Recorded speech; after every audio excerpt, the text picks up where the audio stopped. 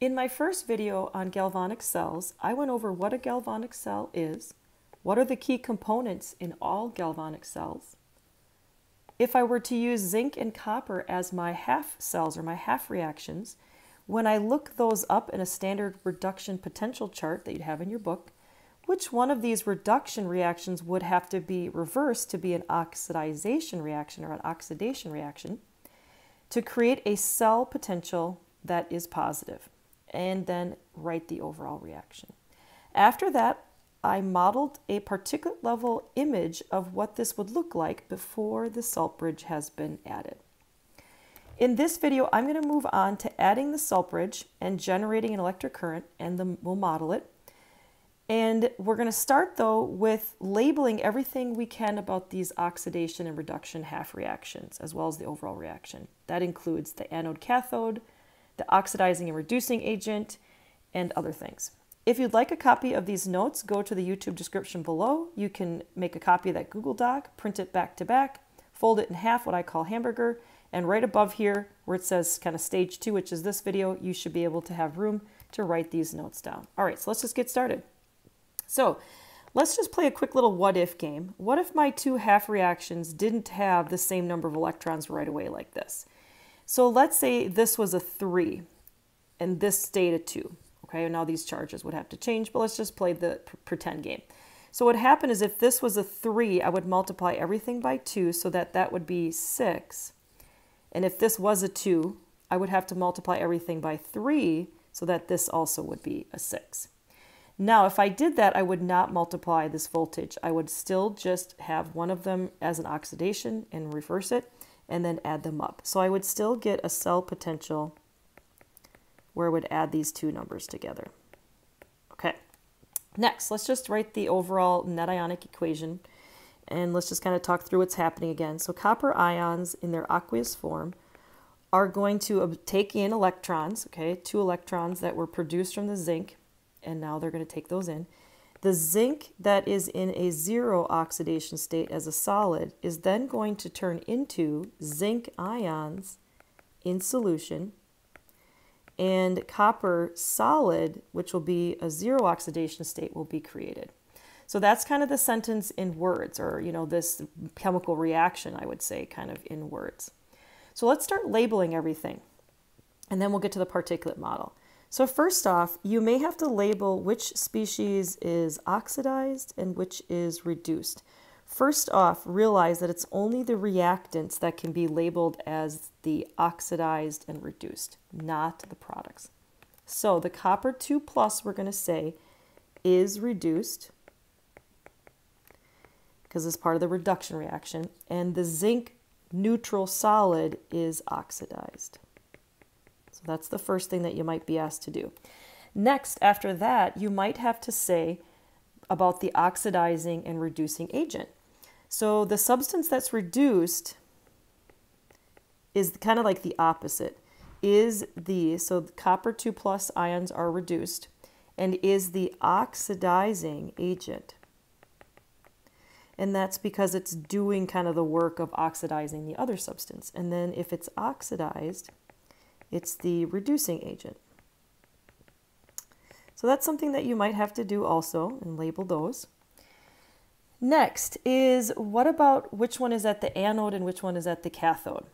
Okay, so what I like to do is I like to just use this little acronym, LEO-GER, but I make it into a name, Leo-A-GER, and I'll give you another possibility too. So this helps me decide which one is at the anode, or the electrode that's going to be labeled the anode, and which one is labeled as the cathode. So it's basically simple. You just say if you lose electrons, you're oxidized, and then that's going to happen at the anode, or the electrode that's happening at is called the anode. And if you gain electrons, you're reduced. This is where some people might use that oil rig, but that's going to happen at the cathode. So what I'm going to do below here is kind of label my electrodes here. I'm actually going to go right to here. I'm going to label them in pink. So this was the zinc. Okay, so you might want to color this again. So this was the zinc. And the zinc is losing electrons. So then we're going to label this one as the anode. And then on the other side here, we had copper, our copper metal. And yes, you'll notice that the pictures are different than they were on the first page, so that you don't have to draw these. It has gained some mass. We'll talk about that in this video too. But let's just label then this is the cathode.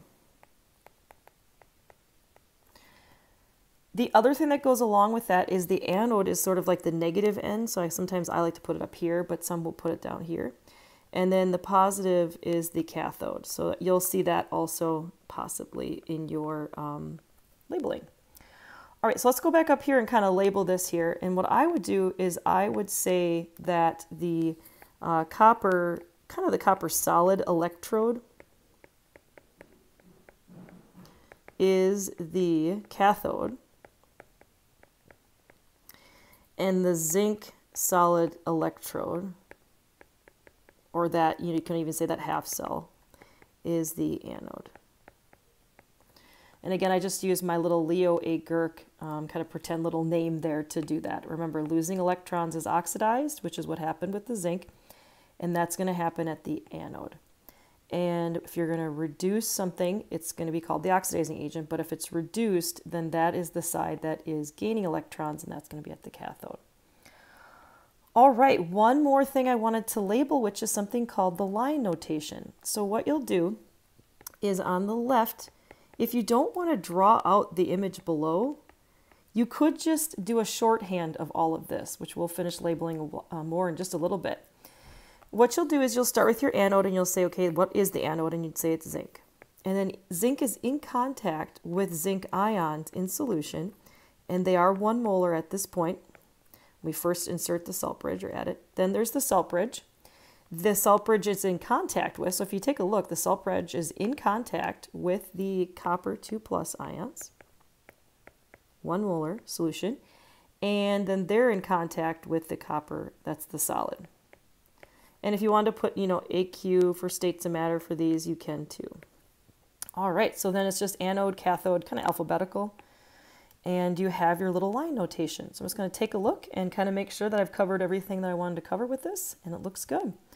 All right, so on to the particulate labeling then. So first off, let's kind of think about what's happening. I'm going to put the half reactions in here. I'm going to put them in pink, okay, off to the side. So don't forget that our zinc, we're saying, is going to produce the electrons and turn into zinc ions, and 2 electrons are going to come off for every 1 zinc. Over on the other side, we're going to say that the copper 2+ ions that are in the solution are going to gain those 2 electrons. 1 copper gains 2 electrons and then goes into a copper solid form and has a 0 for an oxidation state. Okay, so now I kind of have, again, my voltmeter here, if you want to label all these from the first video, and this again was called the salt bridge. Can't hurt to label these again. And then these are called the half cells here, okay? Half of the reaction. The salt bridge is inserted, so this reaction has started. So let's now start labeling what's going on.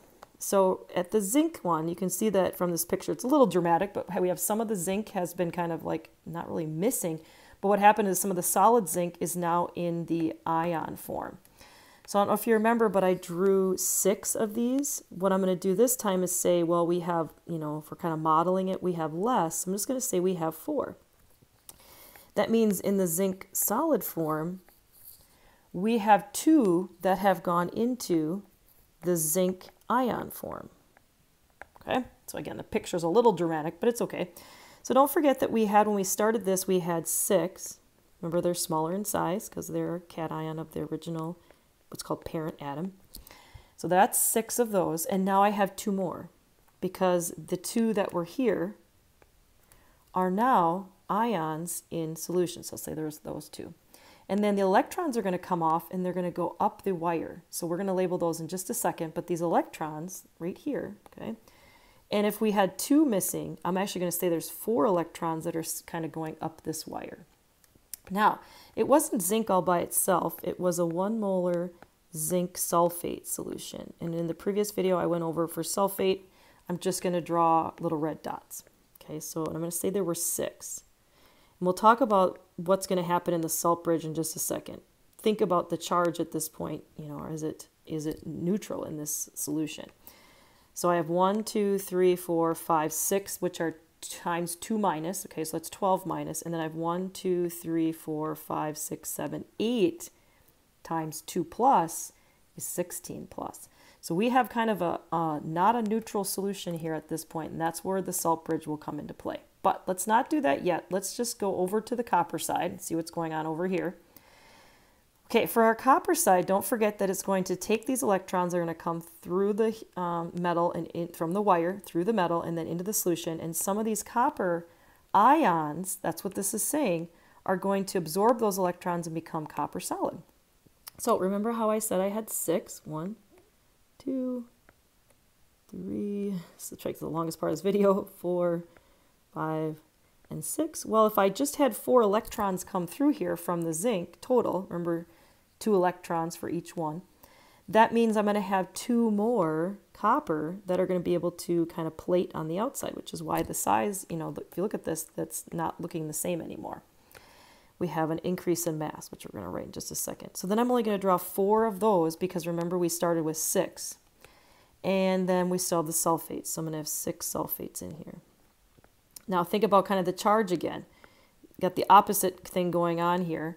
We have 1, 2, 3, 4, 5, 6, 2 minuses, and then 1, 2, 3, 4, 2 pluses. So again, the charge is not net neutral at this point. Let's label these. Oops, that's the wrong color. So this is again our copper, still the wrong color. I want orange. Here we go. Copper as a solid, and then that's kind of messy. Copper as a solid, and then these are our copper 2 plus ions.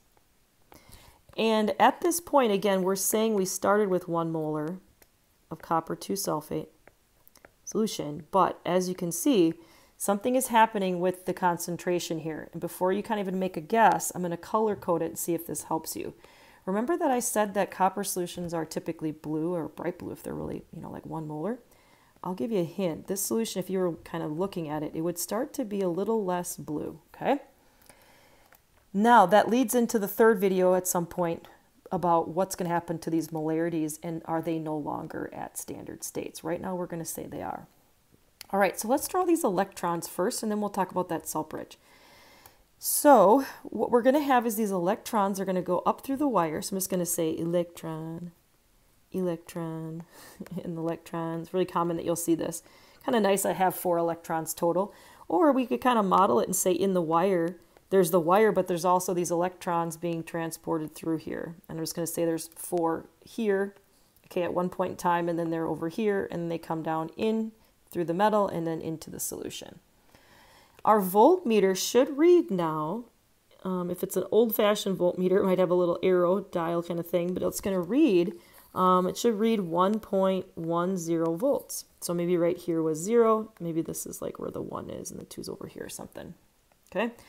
So our voltmeter should read 1.10 volts because we have this at standard states, at least for right now, we'll say. All right, next is what's going on in that salt bridge. So let me go back to what is the salt bridge. So don't forget that the salt bridge was 1 molar sodium sulfate, and then it's soaked in, the solution is just soaking in, usually this is like filter paper or something. So what that means again is we have sodium ions, and remember I said 2 sodium ions for every 1 sulfate ion. And I'll do red for sulfate, okay? I wanted there to be a little different ratio here. So what we need to decide is what ions are coming into the solution. Are the sulfates going in here or are they going in here? So let's just go back to this picture and decide. Remember you had 1, 2, 3, 4, 5, 6. 1, 2, 3, 4, 5, 6, 7, 8. So what's going to happen is we are going to need those negative charge sulfates, and 2 of them to be specific, if we're being picky with the charge. They are going to go into the solution here, so in through the salt bridge, down into here.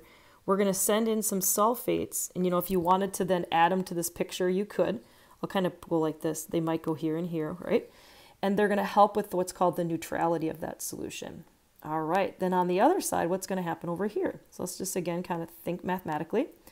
So we have 1, 2, 3, 4, 5, 6. Those are the two minuses. And then we have 1, 2, 3, 4. But be careful, sodium only carries a +1 charge. So it's not just going to be me putting in here, 1, 2 sodium. They're only a 1 plus. I'm going to need 4 of them, 4 pluses to kind of go in.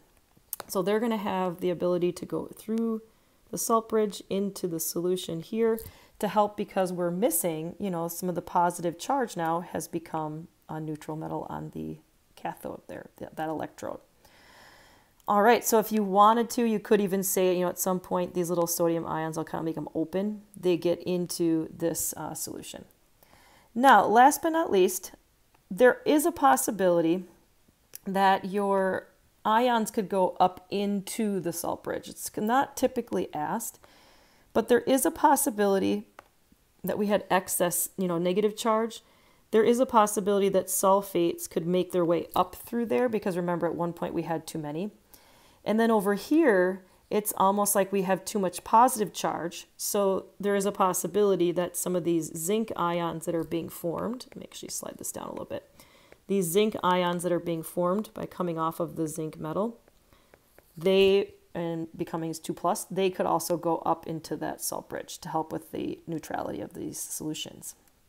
All right, just going to make one little look-see to make sure everything's right and there's no errors. So again, we have our electrodes here, our anode and cathode. I didn't label copper here. Let's do that right away. So we have our cathode is the copper in this case. Because it's gaining electrons, we have that little side reaction over here. And we have our anode, which is the zinc, and it's going to be losing electrons. These electrons are going to come off and go through the voltmeter and be read. And they're able to then go into the solution, grab some of the coppers that were in here. There were 2 that are missing now, and turn them into from copper ions into copper solid zero. So if you want to add a little 0 up here, that's not a naught, that's an actual 0 for an oxidation state. And then we have the opposite story, which is really how it all started. We have some of our zinc as a solid neutral metal turning into ions being added to the solution. And then the electrons coming off and going through the wire. The sulfate has to come through the salt bridge to balance the charge, make more negatives kind of appear. And the positive sodium ions have to come through the salt bridge to help out keeping this part neutral, because we're missing the copper 2+ ions. All right, in the next video, I'm going to talk about what's going to happen now if we're not at standard states. Maybe we're not at 1 molar anymore because we've let this battery run, or the cell run, and the voltage starts to change. And then at some point in the 4th video, I'm going to go over it reaches equilibrium, which we call kind of a dead battery. Last but not least, I did just think of one more thing. It was actually super important, and I said it, but we never wrote it. Don't forget that you might want to write down that the mass of the copper electrode increases as this cell runs. And the opposite's going to happen with the other electrode. The mass of our zinc electrode is going to decrease as this cell runs. So I said it, but I never wrote it. I'm glad I just thought of it right now before I ended this video, and we move on to the 3rd kind of stage, or the 3rd part of a galvanic cell, and when it's no longer at standard states. All right, good luck, chemists. Last but not least, if you really wanted to, you could label this as the oxidation half and this is the reduction half, but that's all I can think of that we could put in here. Otherwise, I think we did a great job in this video getting through a lot of content and a lot of labeling. And hopefully in the next video, we'll be able to go over the delta G equation, and in the last video, the Nernst equation. All right, good luck, chemists. I'm just going to kind of leave it right here, and hopefully you'll watch my 3rd and 4th video.